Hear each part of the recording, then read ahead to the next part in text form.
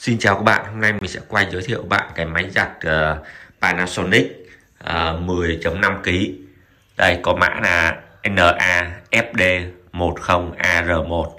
Thì cái máy này mua với giá siêu thị điện máy là khoảng 10,5 triệu. Đó, cái máy giặt Panasonic 10.5 kg đây. Mình sẽ quay bạn đây là cái nắp mở lên. Ở trong là quần áo đây. Ngăn xà bông với nước xả đây, nước giặt tương đối là lớn. Đây mình bố trí đây là màu đen. Đây là phía trước của máy.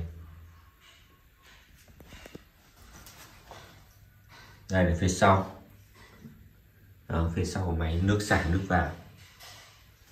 Đây là cái bảng điều khiển. Bạn thấy cái bảng điều khiển, mình sẽ quay từ từ cho bạn xem cái bảng điều khiển đây. Các nút bấm điều khiển. Các chế độ giặt: giặt thường, giặt nhanh, giặt nhẹ và đồ trẻ em, vệ sinh lọc giặt, giặt ngâm, chăn màn và chế độ tiết kiệm nước. Đó, đây là nút nguồn nó. Ở đây mình sẽ khởi động giặt ở chế độ giặt thường.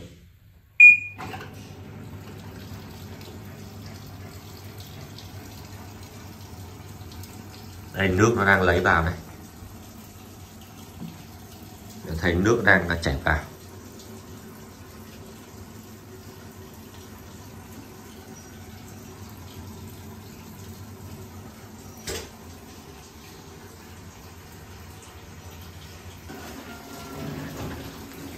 Đây, khi nước đã bơm vào đủ đầy ngập quần áo thì nó bắt đầu chế độ giặt.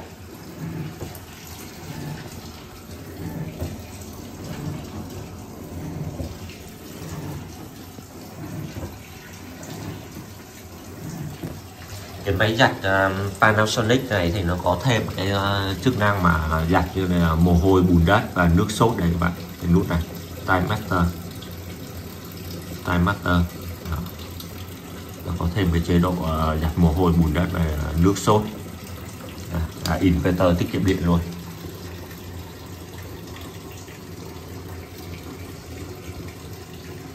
Đây, nó đang giặt, xả và vắt luôn.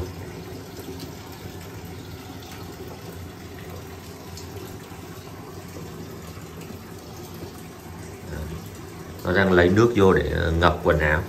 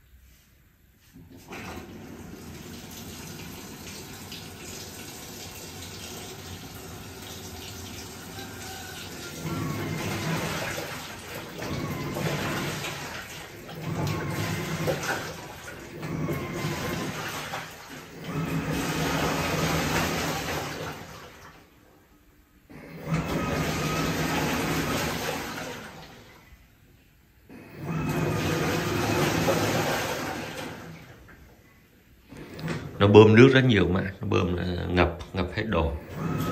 Nó đang giặt,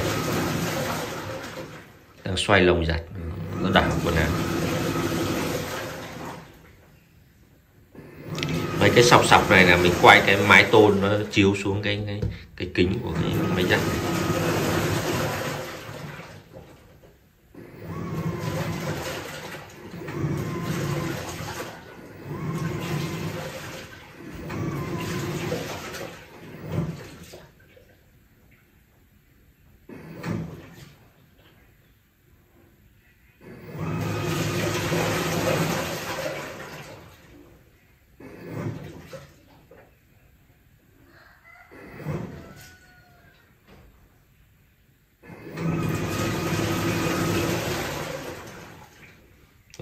Nó xoay, nó đảo rất là mạnh và nó phun nước ở trên.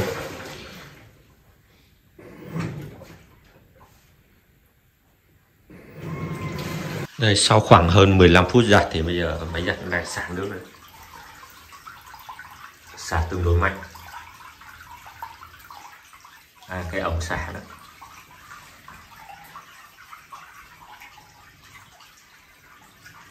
Khoảng 15 phút giặt, đảo qua đảo lại xoay thì bây giờ nó bắt đầu xả nước.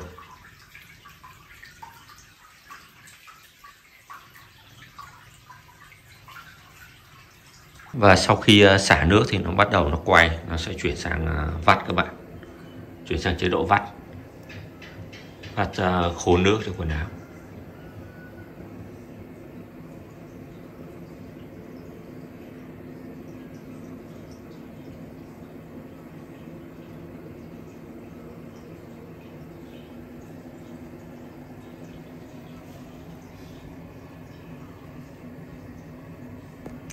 Chế độ vắt này, nó đang báo cái đèn vắt.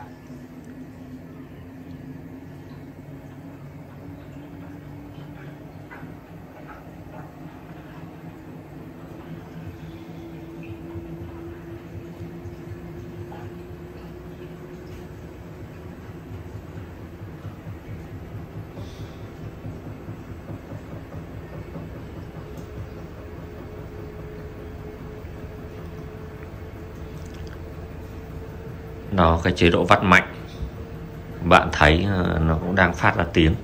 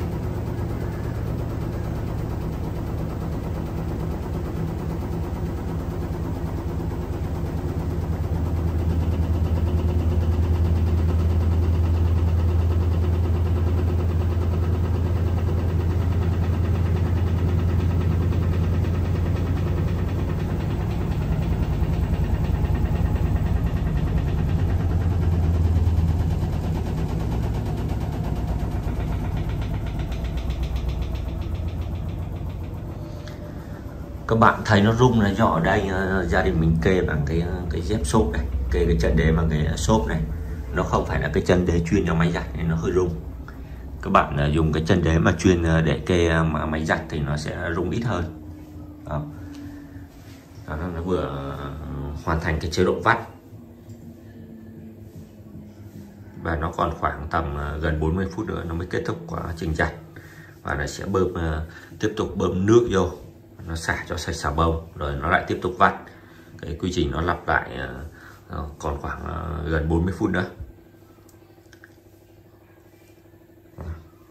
Cái quy trình nó sẽ lặp lại.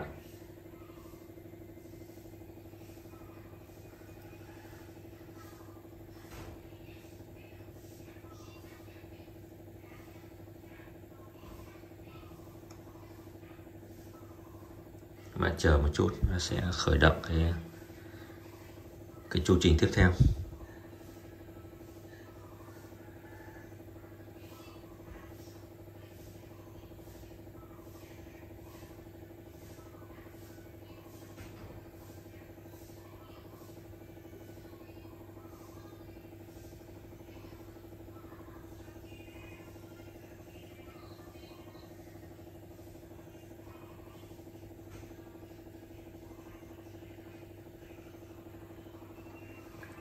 Nó nghỉ một lúc cũng hơi lâu rồi các bạn.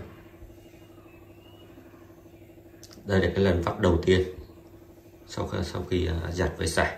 Cái lần vắt đầu tiên sau khi giặt với xả.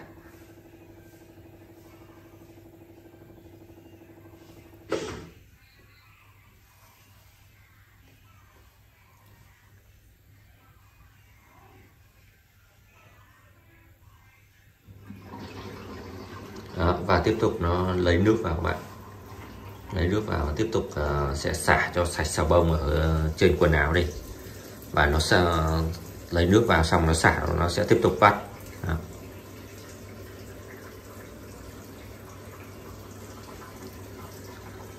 Đó, vậy là mình vừa giới thiệu cho các bạn xem cái máy giặt Panasonic 10.5 kg, có mã là NAFD10AR1. Và cái giá trên siêu thị điện máy là khoảng 10,5 triệu. Khoảng 10,5 triệu cho cái máy giặt Panasonic 10.5 kg này. Thì cái quy trình này nó sẽ lặp lại khoảng 2-3 lần nữa cho tới khi hết cái thời gian này. Đó, nó sẽ cứ xả, bơm nước vào xả rồi lại vắt cho sạch nước. Rồi video mình giới thiệu cái máy giặt tới đây kết thúc.